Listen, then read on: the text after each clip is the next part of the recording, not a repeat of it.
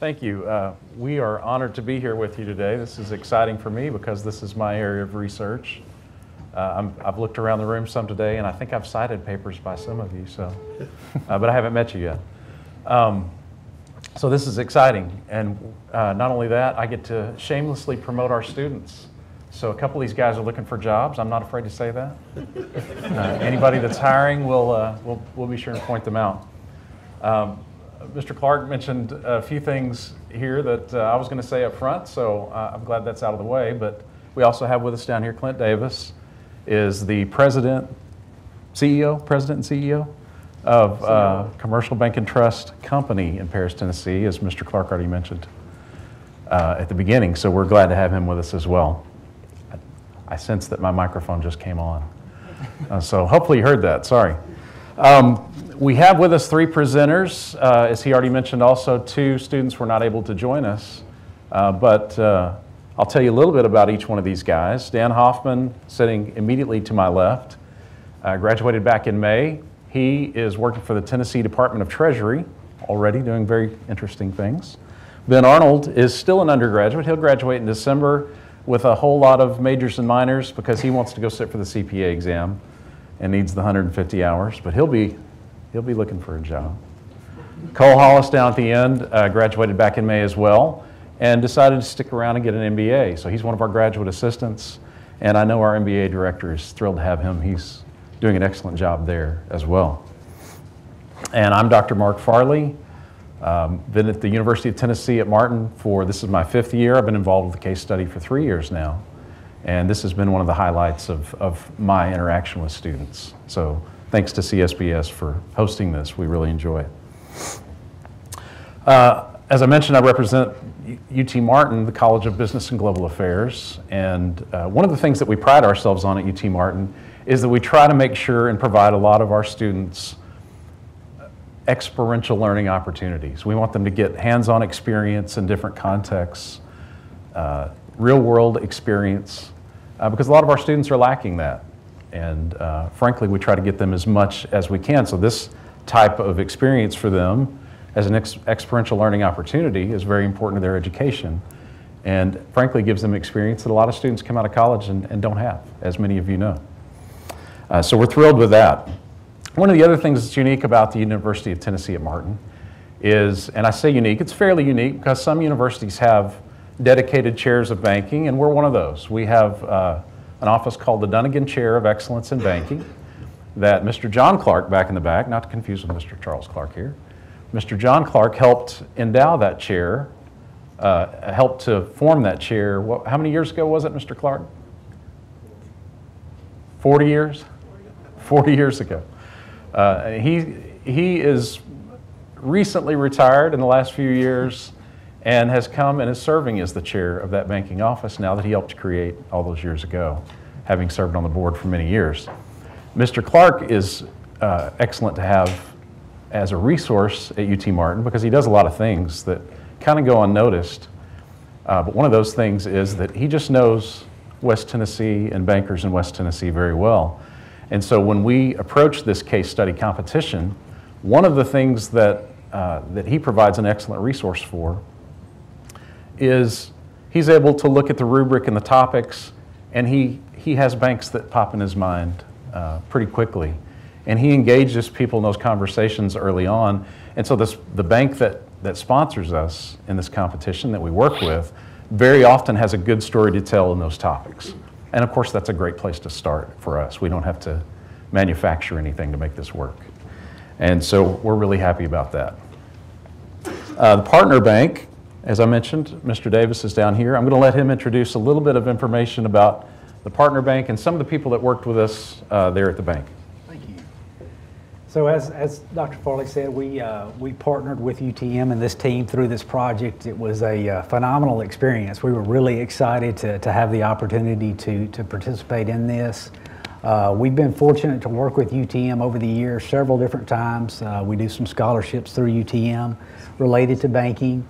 And then also have had the benefit of hiring some UTM grads that have worked and work with our bank. So it's been a great partnership, and this has been a great experience for us. wanted to share some of our team that helped with this process, worked through the interviews and some of the correspondence with the team this spring as they prepared this paper. Brett Stutz is our CFO. He's been with us for about 4 years. Jennifer Starks is our HR director, and obviously this had an HR component to it. So she was very beneficial in providing some information through this. She's been with us for about 5 years. And then Scott Freshy is our Chief IT Officer. He's been with the bank for about 5 years as well. Mott Ford is our Chairman and CEO of the bank. He's been with us and been in that position for the last 28 years. So again, just a great experience for us. We had other bankers that were involved with this process with the UTM team. And then also actually engaged a couple of clients as part of this process that worked through the interview process with these folks, and really commend the CSBS for doing this program. After being in it and seeing it, you can see the benefits and the real world experience that Dr. Farley mentioned. So again, we just appreciate the opportunity and had a great time working with this team. I'm going to speak a little bit on the financial aspects of our paper, starting with earning performance and liquidity. Commercial Bank and Trust has many diverse non-banking revenue streams that they have. It includes their trust department. They have a finance company subsidiary as well as a wealth management branch. And those non-banking streams account for 35% of their total revenue in 2022. And the bank is investing into those non-banking revenue streams heavily. As you can see, that non-interest income has increased by 77.6% from 2018 to 2022. With liquidity, the bank employs a rather conservative approach to that, and they like to keep around from 8.5% to 10% of their total assets in cash or cash equivalents. That number has been increasing since 2019.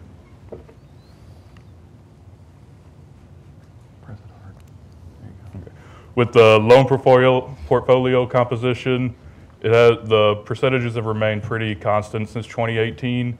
Commercial loans did see an increase in 2020 and 2021. It was mainly attributed to the 1,504 PPP loans that they issued, and those loans totaled $103.4 million. The commercial loan percentage is now trending back toward the pre-COVID numbers due to all but one of those PPP loans being closed. Asset growth has seen 140% increase in their investment portfolio since 2018, and most of those have been invested in safer securities such as treasury and agency-backed bonds. With capital levels and planning for that, the bank is a Subchapter S corporation, which allows them certain flexibilities that the Subchapter C corporations do not have. The Tier 1 capital has grown 43% from 2018 to 2022, and the Tier 1 capital ratio has averaged 16% over those 5 years. And then Ben's going to speak on staffing. Thank you, Dan. So going on to staffing, as an accounting and finance major, when I knew, knowing nothing about banking, starting in on this competition, I was expecting it to be nothing but number crunching, nothing but Excel sheets. But as going forward, I realized it's not so much a numbers business, but a people business. And I guess I should have guessed that from the name community banking. So learning about that is really about relationship building, and you really foster that with the people that work at the bank, the bankers, the loan officers, and really having them build that relationship with those customers. And in doing that, you also need to invest into those bankers, invest into those loan officers. And I think Commercial Bank and Trust does that really well by doing continuing education and also doing stuff like this, working with the university and being able to learn a lot more about just banking, general banking issues in general. Going about people inside the bank, investing in future bankers.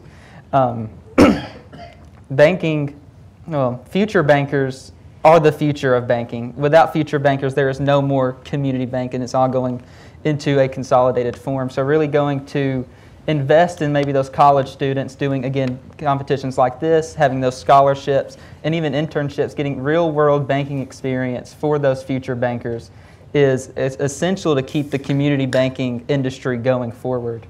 And with bringing those new people in, you're going to foster a generational makeup into the bank. And the best way I can describe the advantage that this has is giving you a real-world example that I faced recently.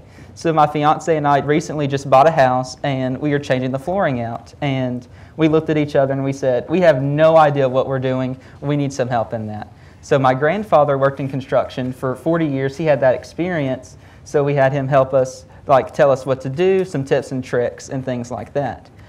But when he changed his router out and all of his Alexa products weren't working, guess who he called? He called me.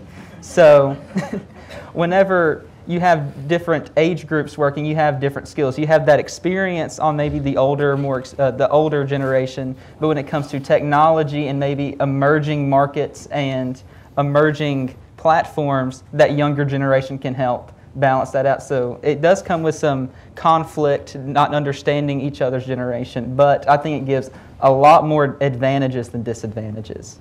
I'm going to go over to Cole going about with the succession planning. Thank you, Ben.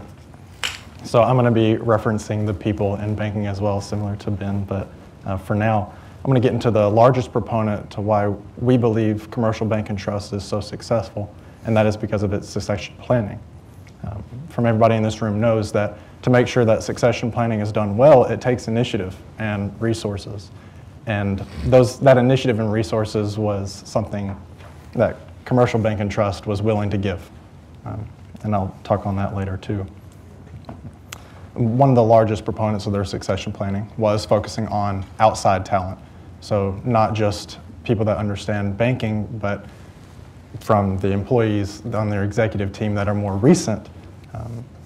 It was not just somebody that understands banking, but it's somebody that understands IT, that understands banking, or not somebody that just understands people, but understands like that HR component to people and also banking. And that's one of their largest successes. One of the best ways that I've heard it explained to me is it's like a company's like a bus, and the people, the positions are like seats on the bus. And if you don't sit the right person in that open seat, the people around them won't get along with them. And the culture of that bus will not be propelled forward. And the way that I see it is that those newer executives that were put into their seats, we heard many stories about how they meshed well into the culture.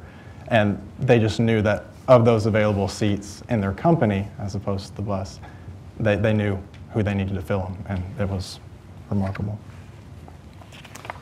Moving on to the technology and training section.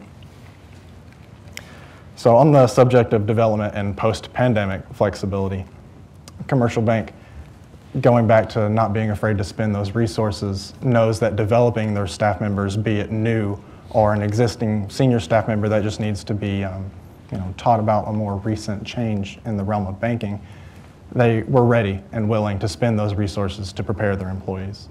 And we talk about banking as a people business because that's what it is.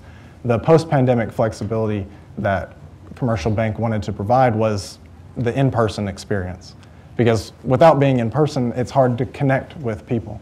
And they experience a lot of people coming into their bank to get that in-person experience. And they were ready to bounce back from the pandemic as fast as they could to get back into that in-person aspect of banking. Oh, and of course, reiterating the people-focused business. All of the changes that they make at their bank, be it an HR change or a technology change, it was with people in mind. With the families that they've been serving for 3-4 generations, they thought of them first before they made those changes. And the Chief Information Technology Officer reiterated that many a times, be it a server change or cybersecurity preparations, both of those, any of those things was about the people first. And into the next technology points, we're going to get into some of those technology improvements. One category, Officer Freshy would call it consumer-facing. one of the most recent changes at Commercial Bank was the offering of mobile banking. And to stay competitive in their larger markets, such as Memphis, competing with larger banks, they knew that one of the biggest things they need to do is stay competitive with those banks, offer the same offerings. And they recently invested a lot of financial resources into making sure that they could stay competitive, make sure they're offering those clients what they seek. But almost arguably more important, the internal improvements. I mentioned it earlier, the cybersecurity, which we heard a little bit on that sessions ago. They have upgraded their endpoint detection, and they were making sure that the security that they offer their clients is top-notch. Officer Freshy mentioned that a lot of times he was not afraid to spend those resources to make sure that it was as top-notch to serve those people as well as they could. And phishing training for internal, like employees. He came up with a program, Officer Freshy did, on sending out those like mock emails to see what employees were clicking on the emails that they shouldn't be, and identifying those employees and training them, preparing them, and making sure that their security was top-notch.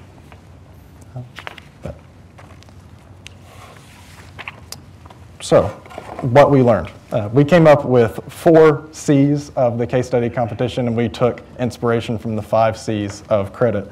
But for our first point, I would like to lead it off to Ben. Yeah, so the first one we came up with was camaraderie, and of course you would assume that yes, there's camaraderie amongst the team and the faculty advisors, but I would really want to focus on the camaraderie between the team and the bank, because I really think that's where our team and our paper shine, is getting that real close relationship with the bank and getting that real inside look that a lot of people will never even get the chance to have.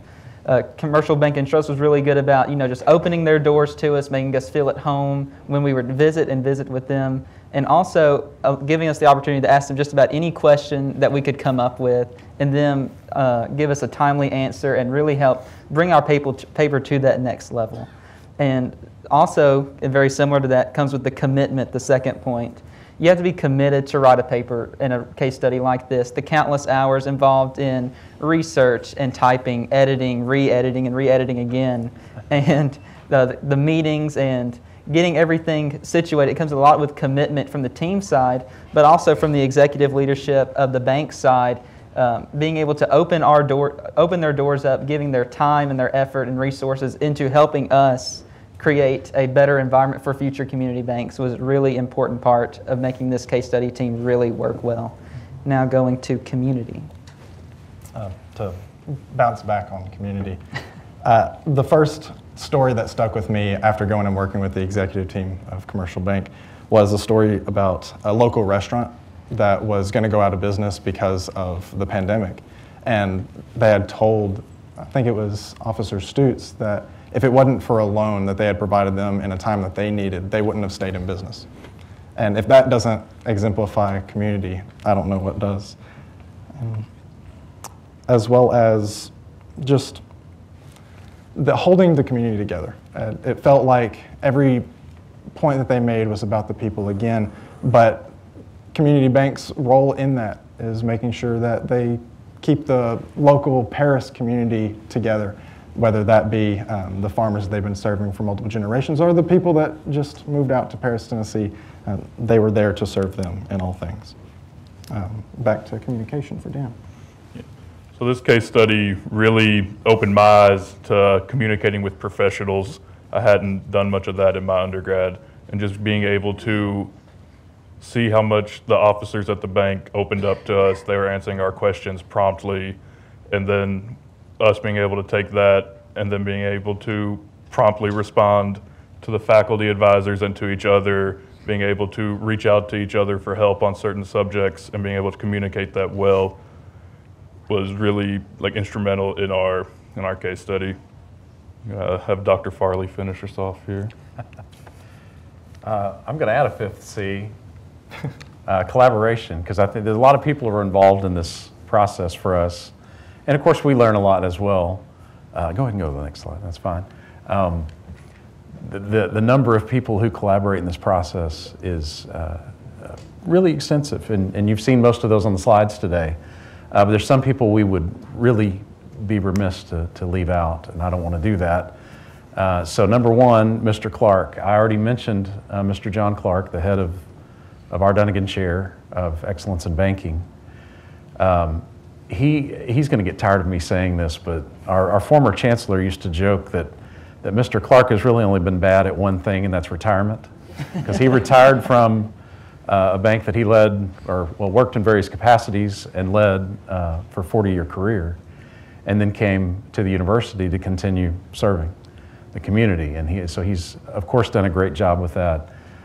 He does so many things behind the scene that go unnoticed, even down to raising money and creating scholarships and so many other things that serve our university and advance and promote it. So he's our advocate, he's our champion, he's our sponsor, our patron. I could go on and on. But Mr. Clark really deserves a lot of credit for our success. And so we're of course honored to be here, but we're honored to be here with him as well. Next, Miss Tracy Crawford is his assistant in that office, and she's kind of the glue that holds us all together. She makes sure we're where we're supposed to be, doing what we're supposed to be doing at the right time. And we probably wouldn't accomplish much without her either. In addition to her, Dr. LaJuan Dr. LaJuan Davis is a business communication professor with us at UT Martin. And she helps with editing, the mechanics of writing. These guys get it right because she reviews it. And I also edit for content. And our first pass through these papers, some of you have read student writing before. Our first pass through these papers sometimes takes 6 to 8 hours. The later ones don't, thank goodness, but it's a lot of work. We were talking earlier when we were kind of running through this presentation about how many hours we would estimate go into this process. And we shake our heads, we don't have any idea, but it's a lot, it's very extensive. And we're just really thrilled with this process. And I don't mind, again, shamelessly promoting them. We're the first university to repeat, so they get credit for this repeat because they did a fine job. So that concludes our presentation. Thank you very much for your attention and listening, and the smiles on your faces make them feel welcome to be here and not nearly as nervous.